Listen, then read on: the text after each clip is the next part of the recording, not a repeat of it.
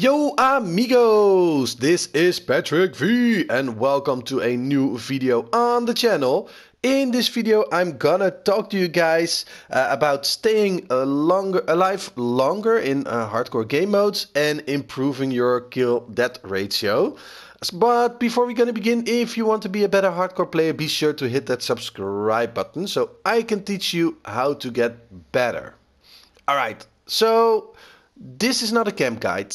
I think camping isn't... Yeah, you don't need a lot of skills to camp. To sit in a corner, wait for people to come around the corner. And personally, I don't really get the point in playing the game if you're gonna sit in one corner. But that's just me. And if you want to do that, then this is not the guide for you. Alright, so the first tip I'm gonna give to you guys is... don't worry about your KD. I mean... if you're new to the game, and I know a lot of guys are new to the game, don't worry about your KD because, like, you will improve over time. That's one. And if you play the objectives and because of you playing the objective, your team wins, that's way more important. So yeah, definitely focus on objectives before focusing on your KD.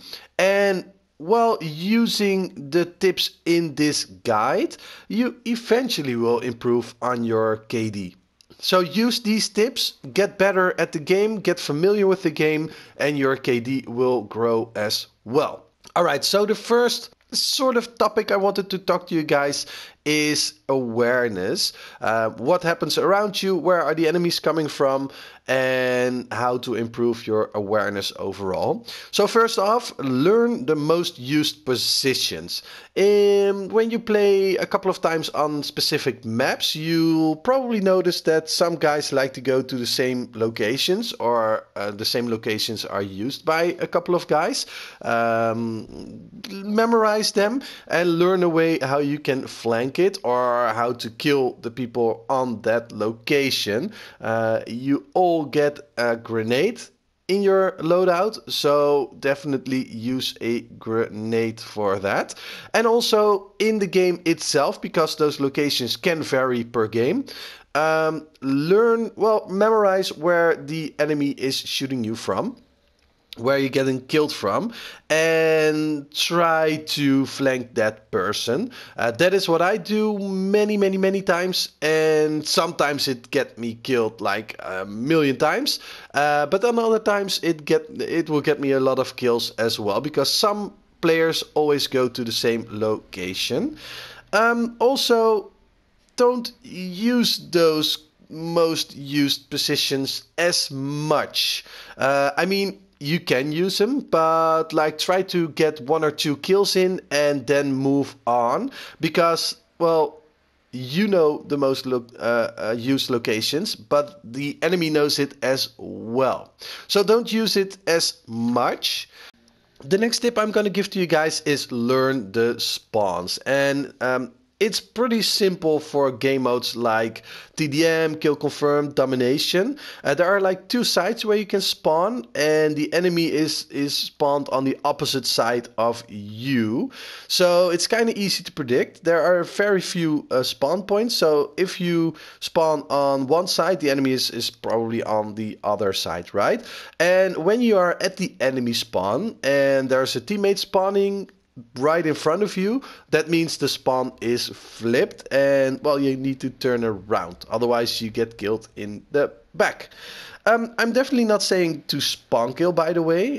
Personally, I hate that. People checking out my streams know that, but it is a big advantage on knowing where the enemy is coming from. So that's why I addressed the learn the spawn locations.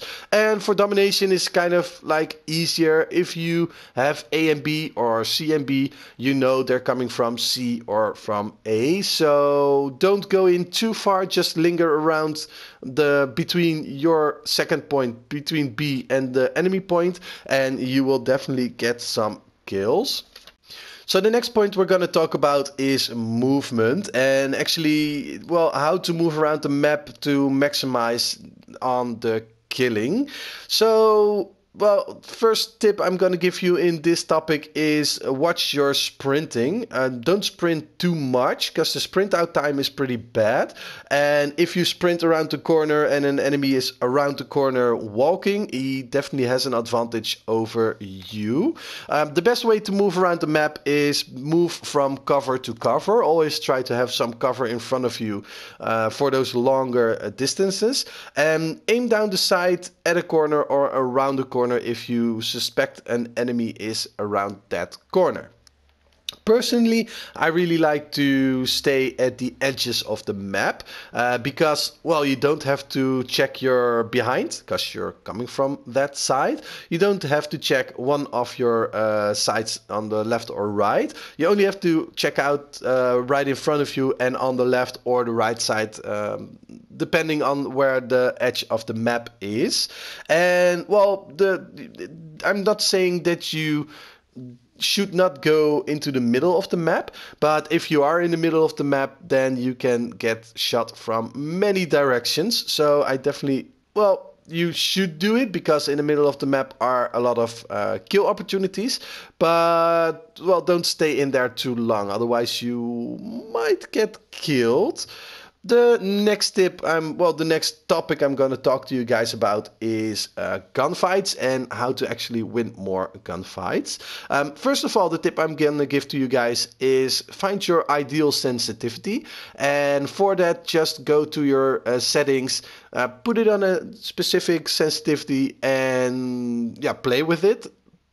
Turn it up one sensitivity to see if that one fits your playstyle a little bit better, and continue that until you find your ideal sensitivity. And if it's too high, just turn it back, dial down one, and you find your ideal sensitivity. All right, so for the gunfights, I mentioned it earlier, try to avoid the sprint out times because that is the enemy has an advantage over you when you are sprinting, so try to avoid that. Just run from cover to cover and then try to shoot enemies. Position yourself with cover, so yeah, just like sort of those head glitches. I'm not saying that you should use those, but use boxes, crates, corners for cover. And if you think an enemy is around the corner, pre-aim. This gives you a huge advantage, especially if that person is sprinting around the corner. Then it's, well, like basically a free kill. When you're in a gunfight, use strafing, meaning move from left to right, right to left, depending on what you like. But if you're strafing, you're making yourself a harder target to hit, and well, that's what you want, right?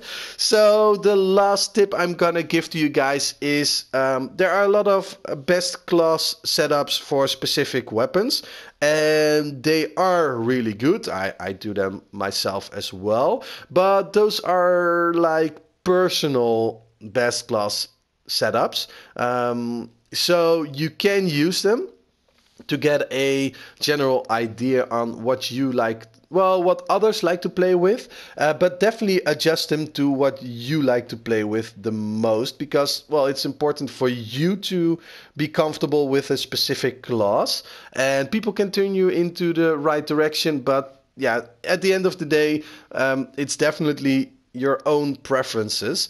For example, I really like to run around with flanker because I run around like a madman, but others might not run around as much, so they don't really like to use that basic training. So definitely just experiment with different class setups and find the ideal class for you.